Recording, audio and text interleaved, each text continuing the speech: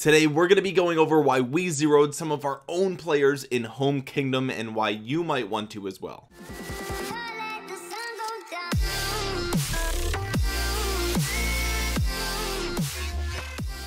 What's going on, guys? Cheers. Listen, it's almost October, so you know we had to break out the butterbeer. Okay, everybody knows that autumn, the fall, Halloween season, it's Harry Potter season. That's really what it is. Okay, it's become Harry Potter season ever since like 2001.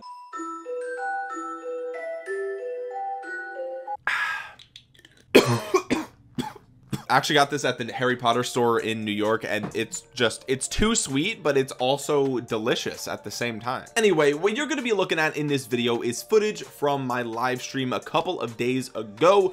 Near the end of that live stream, my members of my alliance were rallying one of our own players in the kingdom. And look, I feel like if you're a new player, right, you're a free to play, you've been playing for 3 months, you don't really, you know, you like the game and you enjoy it, maybe you just started getting into some content, right, you stumbled across my channel, maybe you don't really understand why you might want to zero a friendly player, right? Because the player that we zero in this video is, you know, I haven't talked to them, but I'm sure they're a nice guy. You know, I've seen their names show up in Sunset Canyon, you know, I've seen them out in the map in the open field killing barbs, right? So they play the game, right? They play the game, they spend money in the game, and it sucks to get zeroed, right? It sucks to get zeroed. So if you're a new player, you might be thinking, well, why would you zero your own people, right? Like, why don't you just save that fighting for KVK? Like, isn't it counterintuitive to be lowering the powerful players in your own kingdom when you could be using them to fight other players in other kingdoms and kind of, you know, get actual value out of their accounts, which, you know, that makes sense. But the problem with that is how KVK matchmaking is actually done in Rise of Kingdoms. Now, I don't know the exact specifics of the matchmaking formula, but what we do know is that the power of your kingdom is part of that formula, which sounds fair, right? It sounds fair that, you know, you generally would want to be paired up with kingdoms more or less your power, because otherwise, you know, if you got really unlucky, you could have one Imperium with a bunch of baby kingdoms and they just can't do anything. And if that's their first KVK or their first at least heroic anthem KVK, they're gonna find that super frustrating and annoying, and a lot of those players might just quit. So it's in Lilith's best interest. Did I just say best? Why is my tongue not working today? Oh, hang on, I'm getting a phone call. Oh, okay, sorry, it was your mom. She said my tongue does actually work. It's fine. Anyway, it's in Lilith's best interest to have matchmaking somewhat fair, because then people feel like they have a chance, and if people feel like they have a chance, then they fight, and if they fight, they probably end up spending. So it makes sense, right? It makes sense that that would be the case. But power isn't exactly the best number to use when matchmaking, and I know that the matchmaking system doesn't just pick a bunch of kingdoms with the same power and put them together, right? Because, you know, if a kingdom has been in 4 KVKs and they lost every single one of them, well, hey, maybe they should go up against somebody else, right? So there's tons of other factors, I'm sure, in the matchmaking, but power is at least part of the conversation. So what happens when you have a player with a lot of power who doesn't really participate in KVK? And maybe it's of no fault of their own, right? Maybe they just work a lot and they just can't really be online during KVK, or they miss some fights, or whatever the case might be, right? Maybe you've got, you know, a life outside of Rise of Kingdoms. I know, I can't imagine it either, but you know, you got a wife, you got kids, things like that. Okay, it makes sense, and real life sometimes gets in the way. But sometimes, you know, after your second or your third KVK of not participating to the standards of your power, as, you know, established by the leadership in your kingdom,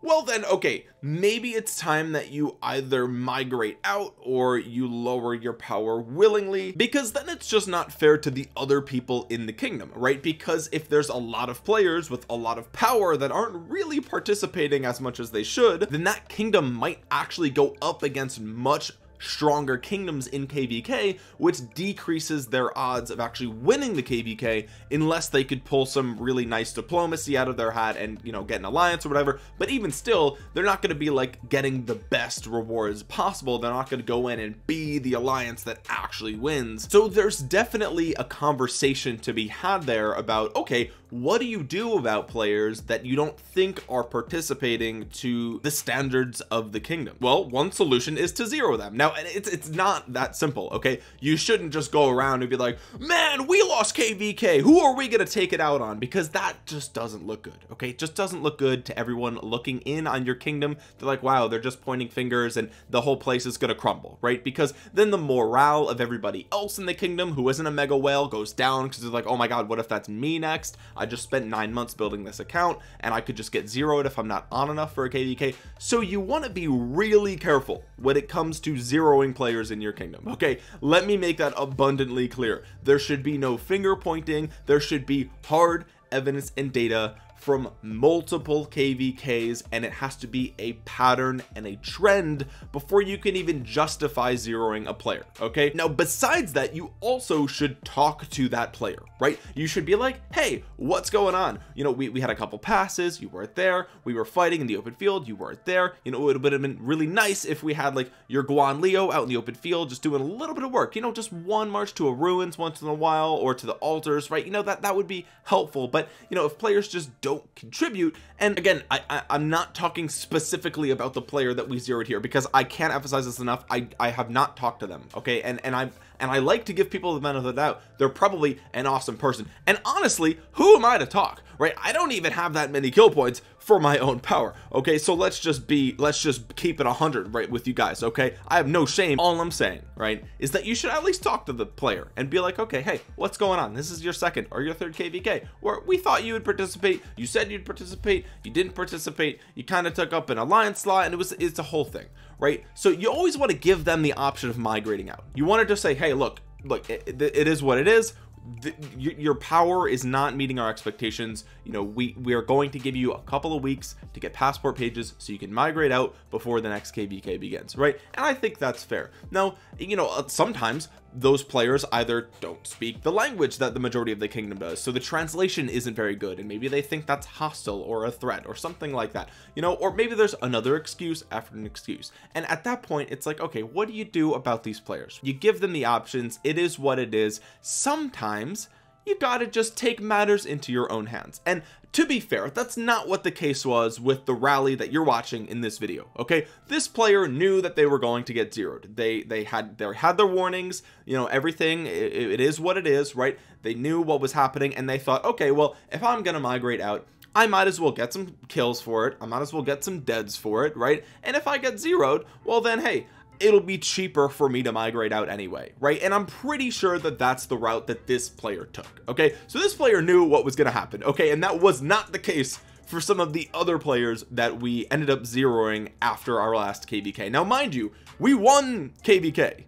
Okay, we won KVK. Whether you win or you lose, it's important to manage the power in your kingdom. If you've come to the conclusion that your kingdom has more or less like 15 billion power worth of fighting, right, but its total power is like 20 billion, well, hey, that could make your next KVK really difficult, right? Because you're going to go up against other kingdoms with 20 billion power, and maybe they actually have 18 billion of that power of active players that are ready to fight, right? And so again, whether you win or lose, it's still worth doing a little bit of data collection, right, and figuring out who's participating, who's not, who hasn't participated for 3 KVKs, and then from there you can decide who are we going to zero or give the option to leave. So again, you want to be very careful about this stuff. And where it gets really messy, and I've seen this happen in other kingdoms, is where there's a group of players, maybe there's 5 players, right, and 3 of them are fighters, 1 of them is on the fence, and 1 of them is a mega whale that doesn't do anything, right?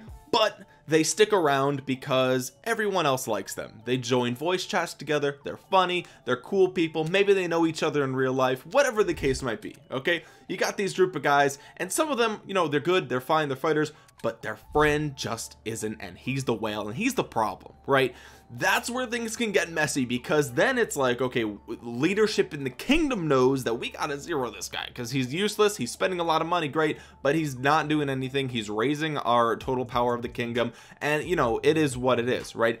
And so that's the problem, where it's like, okay, if you try to zero that guy, well, now his fighter friends are going to be upset that you want to zero him because, hey, that's their friend, and I totally get that, right? And now you're going to lose 3 fighters, because those guys are, you know, they're actually participating, but they don't want you to zero their friend. So it's like that's usually you know, if I'm being real with you, that's how sometimes civil wars start, okay?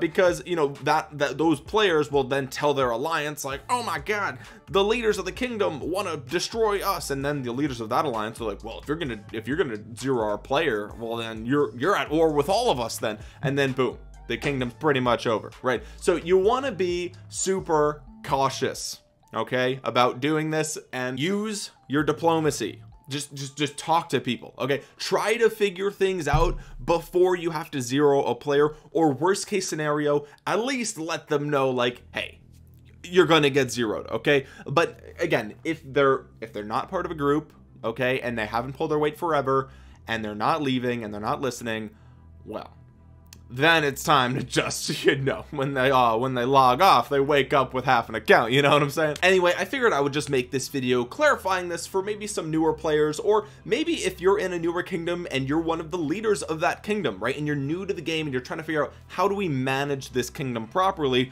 Well, here's something that a lot of content creators maybe don't talk about too much, okay? Zeroing your own players, that's not really a popular thing to do, but you know, if you're a leader in your kingdom, this is probably a path you're going to cross at some point. So I just wanted to give you guys a little bit of perspective as to probably the best ways to do it, and also what some of the outcomes could be, because civil war is a virus for a kingdom. It really will, it's really bad. The future of the kingdom is pretty bleak once you have some big civil war battles go down. So I realized as I was editing this video that I didn't really go over the war reports, so let's go ahead and do that now. Okay, this was the first report that you saw. Okay, you saw these reports, we didn't go over them. All right, so this is the first rally that hit the city. We got your boy RK. Okay, he's gonna be super happy that he gets featured in this video. I already know he is. And listen, okay, he showed us that he didn't have equipment on. Let's be real. All right, look at these buffs. We know your boy had equipment on. Okay, he's trying to flex. We know the real deal. All right, so we lost 3.4 million power versus Lord Ravenman lost 12.5 million power. Rest in peace to these troops.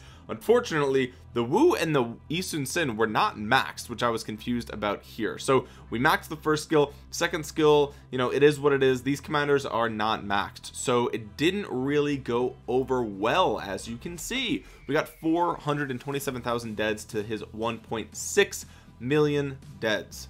That's crazy. 375,000 filled the hospital right away. We're not in KBK, so there it is, dude. Okay, the normal attack and counter, I don't know if you guys were paying attention, but the normal and counterattack damage on Attila Takeda it's just insane. It will always be insane. Okay, and Attila Takeda is still so good for hitting cities, man. It's just so good at getting good trades when you're hitting cities. Okay, XY Chandra, yes, it's good. Okay, but it's still great. Okay, Attila Takeda is still great for hitting cities. The next rally was Merpati. I don't know if I said that right, I'm sorry. Okay, Merp came in here, hit him with the Guan Yu Leo. Just wanted to try out this combination, and it did okay. It did fine, right? We lost 1.1 to his 4.1, so severely wounded. So he healed down because he wanted to just get some more kills out of this, right? So healed down, and then, you know, fine trade here. It is what it is. We got to take a look at these buffs. I don't think we saw the buffs before, but this is an expertise Guan Leo. Okay, both are expertise.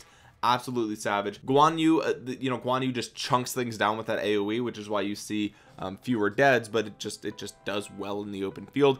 And then finally, the last report that I have, but obviously you saw some swarms going on. I think there was another rally that happened as well, because, you know, obviously he continued to heal down in between these rallies. So this report was again RK with the Attila Takeda, favoring those really positive trades that you want to get there, right? Obviously it's nice to test things, but also you want to lose as few troops as you possibly can. About 800,000 deads for this rally, 373,000 in the hospital, man. That's crazy stuff right here. And then obviously the troop buffs, I don't think anything really changed here with the Attila Takeda. I don't think he moved like equipment or anything like that, but yeah, totally crazy stuff here. And this first rally wasn't even full. Can you believe that? That was crazy. The second rally was, the third rally was as well, but that first rally, man, totally nuts. Couldn't believe that it wasn't full. Anyway, if you guys missed this zeroing, that means you missed my live stream, which means you're either not subscribed to this channel, you didn't join my Discord, you didn't follow me over on Twitch. Okay, so you want to make sure you do all that stuff, because we're going to be doing more live streams very soon.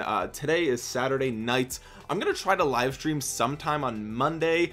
No promises because I got a lot of stuff going on, but I would like to stream on Monday. That's the plan. So if you don't want to miss that, then make sure you subscribe to the channel, follow me on Twitch, and turn on notifications. I'm usually not that adamant about notifications because I know how annoying they are, but if you haven't done that yet and you forgot about it, go ahead and do that. Drop a like on the video. Also, while you're down there, just drop a like on the video. It helps the video a ton in the search results, in the algorithm. Okay, the YouTube algorithm is an uphill battle that I've been fighting my entire life, pretty much. Not to be dramatic, but like, it's pretty much the bane of my existence. So like the video, it helps me out a ton. My social media links are in the description, as well as my Discord, so follow me on all those places: Instagram, Twitter, Facebook, all that stuff. There's also a link down below to download Rise of Kingdoms for free for your PC.